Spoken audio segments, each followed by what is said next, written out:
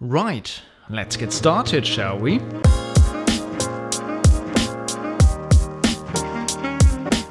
Let's have a look at the most disgusting foods in the world. Number 1. The fried brain sandwich. Traditionally served as sliced calf's brains between two burger buns. This sandwich was quite popular in St. Louis, but is now only served in a few restaurants. There are also a few other places in the US where you can order this dish, such as in Indiana or Ohio. After the outbreak of the mad cow disease in 2004, pig brains were used instead. The cow brains would have to be heated to about 600 degrees Celsius to kill the proteins that cause the disease. Also, brains from cows over 30 months old at slaughter are no longer permitted in human food in the United States. Nowadays, the sandwich is served along with pickles, onions, ketchup, and mustard.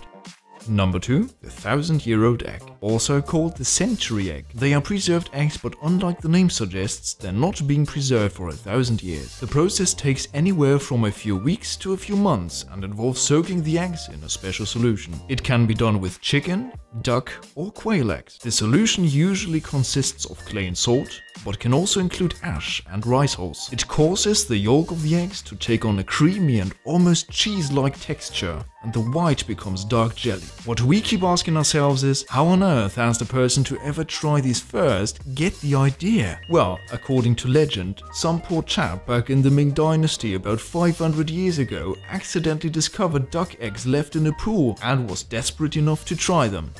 Number 3. Cockscomb. Ever seen that floppy red thing wobbling about on top of a rooster's head? You sure did. That is the cockscomb. Ever thought about putting it in your mouth though? You sure did not. It was once served as a garnish alongside many traditional French foods and is still used as a common ingredient in many Italian dishes. That comb is not only found on roosters, pheasants and turkeys for example have them as well. The preparation process involves cleaning them, pricking them with a needle to squeeze out the remaining blood contained inside, and finally skinning and cooking them. If you would like to try them, please head to your nearest Asian market where they seem to be quite common, or ask your local chicken vendor for these very unusual bits.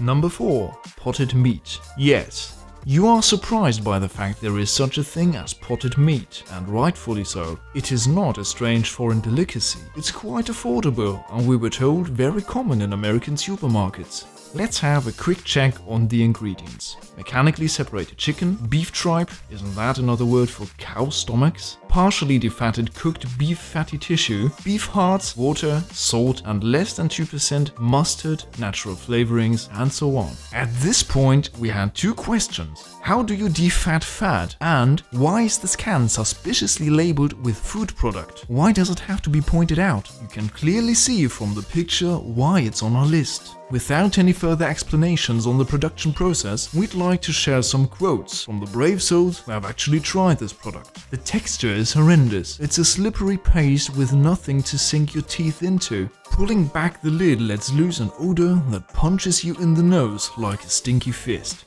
Only imagine you're opening the can while your head is wedged in a horse's arse.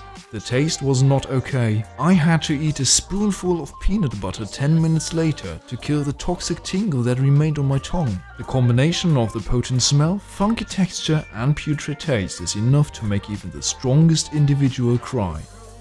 Number 5. Maggot cheese. What you can see here is called Marzu, a pecorino cheese and Sardinian specialty made from goat's milk, but containing live maggots. The direct translation is rotten cheese. The cheese had officially been illegal because of the production process, which is hardly in line with today's food preparation guideline and sanitation rules. A few years ago, however, it was declared a traditional food and now it's legal to produce and sell it. The fermentation process starts with introducing the larvae. Over a few weeks, they hatch and start feeding. The fats in the cheese are broken down, and this causes the special flavor during the ripening process. You can eat the Marzu with or without the maggots. Looking at the pictures, you can also choose not to eat it at all. If you choose not to remove the maggots, just be aware they can jump and you might have some flying right into your face. Safety goggles strongly recommended for trying this one out.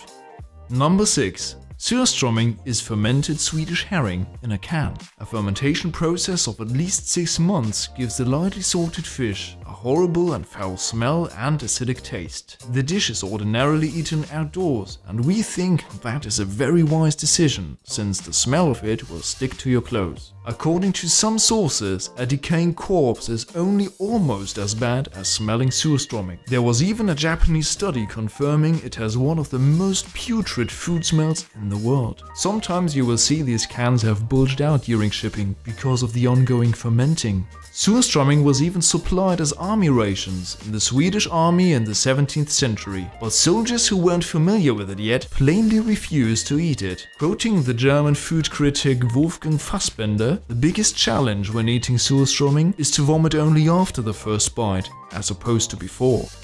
Number 7. Kiviak. Would you like to try something new and different next Christmas? Why not go for Kiviak, a traditional winter dish from Greenland? You will need no more than about 500 small dead birds, traditionally auks are used, which you then stuff into the carcass of a dead seal, then bury it and leave it there for about a year or even longer. After the fermentation, the innards of the birds are liquid and even the bones are soft enough to be eaten. The traditional way of eating it is to bite off the bird's heads and then suck out the juices inside. Just like with Surströmming, it is usually eaten outside to prevent the homes from smelling for weeks. As disgusting as it may look, Kiviak is in fact very important for some Greenlanders in order to combat vitamin deficiencies and help them survive harsh winters in their country.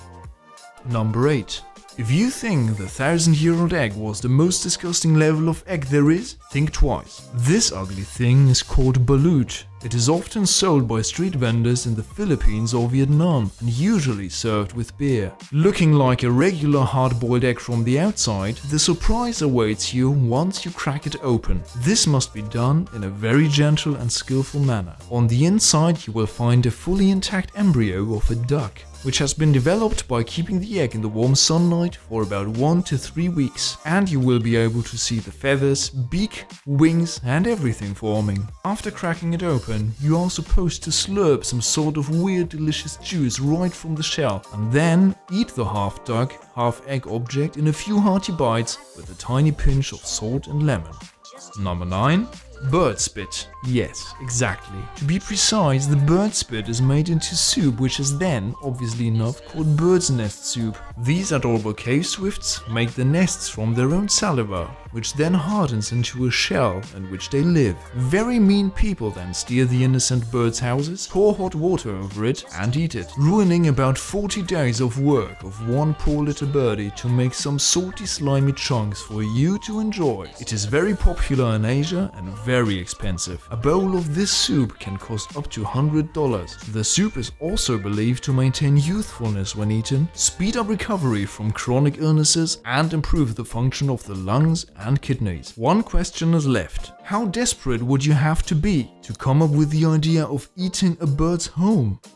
Number 10. Kopi Luwak. Disgusting is always a matter of perspective. What is from our point of view is a delicacy in other places, such as the most expensive coffee in the world, Kopi Luwak. If you look at this picture and think this looks like something that was shat out by something or someone, you're not very far off. Kopi Luwak costs up to $600 per pound. It is made from coffee beans which have been eaten and shat out by these little cat-like fellas, the civets. The beans are washed and then only lightly roasted so the precious flavor of, well, the insides of a civet is not destroyed.